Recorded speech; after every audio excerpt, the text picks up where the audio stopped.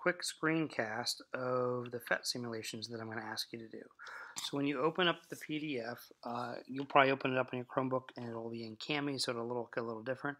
You should be able to click on one of these links and get close to there, and it'll do something like this. And then you just click on this, and initially the background looks pretty blank. You want this checked, electric field. You do not want direction only. And I do, sure, voltage, values, and grid. So the grid is actually pretty nice. So you've got sensors over here. You've got a tape measure you can drag out to measure things over here, although it's pretty easy. I think each one of these bigger blocks is like 50 centimeters. So if I move one end of this over here, and then I drag the other end over here, yeah, it looks like it's about 50 centimeters. But again, you can measure it if you want.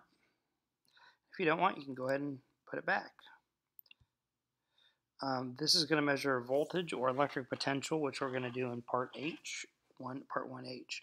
So first, if you want to drag a charge out, so those arrows represent electric field lines. There's the negative ones.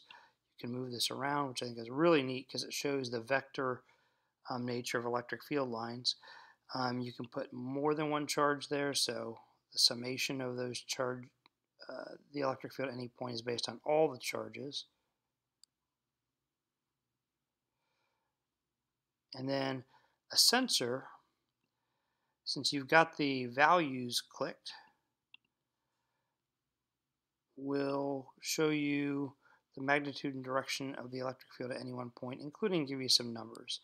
So we talked in class about electric field being measured in newtons per coulomb. It can also be measured in volts per meter.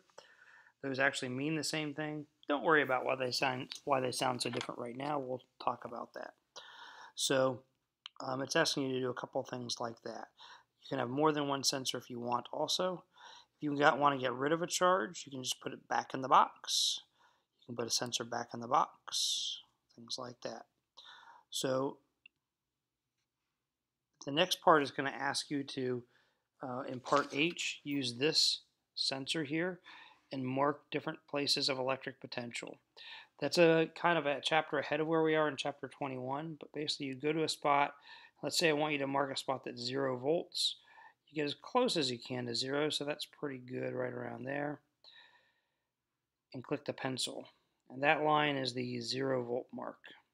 If you want to go to a place that's, say, plus 7 volts, close to that, you would do that.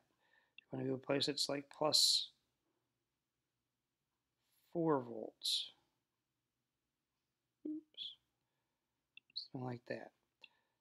I want to go to a place that's, say, negative 20. If you move any of these charges, all these lines will go away. You may want to screenshot these. I'm asking you to draw them, but it may help to screenshot them or take a picture with your phone. You can move this out of the way also. If you want to get rid of all the lines, you click erase, or you just move any of these, it's going to get rid of the values, because these values for voltage, which is also known as electric potential, will change at any point in space when the charges move. So what this says is that anywhere along this line is the same voltage. In a way, it's like being the same height or elevation on a mountain. The positive is like a mountain peak. The negative is like a valley or a crater or something like that. So notice if I'm moving it, those all disappear. So that's just a quick tutorial. Hopefully that ends up helping you.